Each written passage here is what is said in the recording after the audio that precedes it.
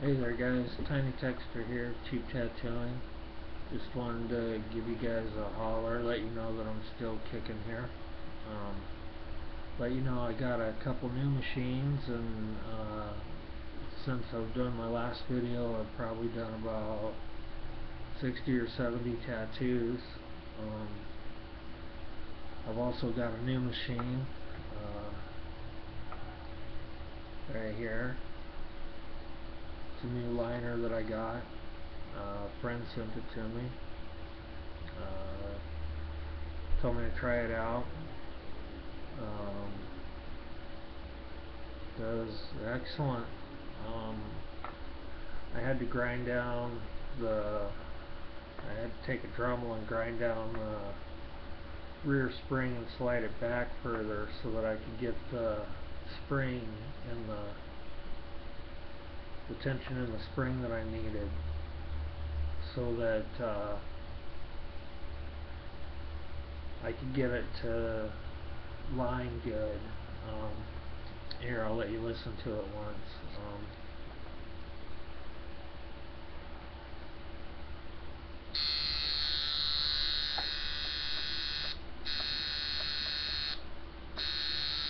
That's at 5.5 volts, so it lines really good. I've gotten a lot better at tuning the machines and keeping them up to date and everything. Here's my other machine that I had special made. I finally got it tuned out. I had to do the same thing on this one here and grind the spring back so that I could slide it back so that it was over the hole, so that it was in perfect line, because it wasn't in line with it. It was let's see here if I can get this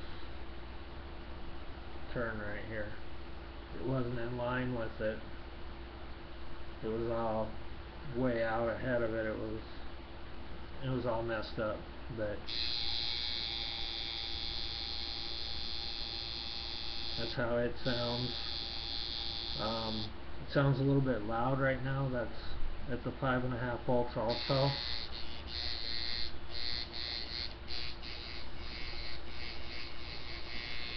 Sounds kind of loud because it echoes, because it's a solid piece here. There's no breaks or nothing in it. It's just solid, so it echoes. But anyway, I went through and did that with a lot of my machines on them. I ground down. I went through with the Dremel and ground the springs so that I could slide them back so that they was over the hole, so that the needles drop down straight. And once I ground that down, they was also over top of the coils in the right position correctly. So that makes a big difference when you're tuning a machine. And I learned that from there was a Robert Landis that left me a comment on some of my videos, and I also learned it from watching Sin City Tattoos videos online on YouTube. They're pretty good. That guy's pretty informative. I don't know, I just like his videos. He does a pretty good job. Mine aren't the greatest. I mean, I try to help you guys out as best I can with what I can.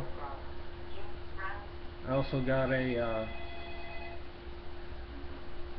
couple comments from Martin Tully 75. Hey, thanks for the comments, guy. I appreciate them. I'll try to help out as much as I can with what I can. Yeah, some of my videos, they're pretty silly. They was a while ago, and yeah, I still keep them up there. And yeah, Right now I look like hell. I haven't shaved in a while or anything, but yeah, whatever. But I'm gonna be putting up some new videos on tuning the machines, on tuning them, taking them apart, redoing them all. I'm gonna be doing some new tattoo videos, start to finish, on how to set up the liners, needle depth, needle depth, um, how to set your needles in there, how to adjust your needles, how to do your shading, everything like that, and hopefully you guys will like it. I will let you guys know. Thanks a lot for now.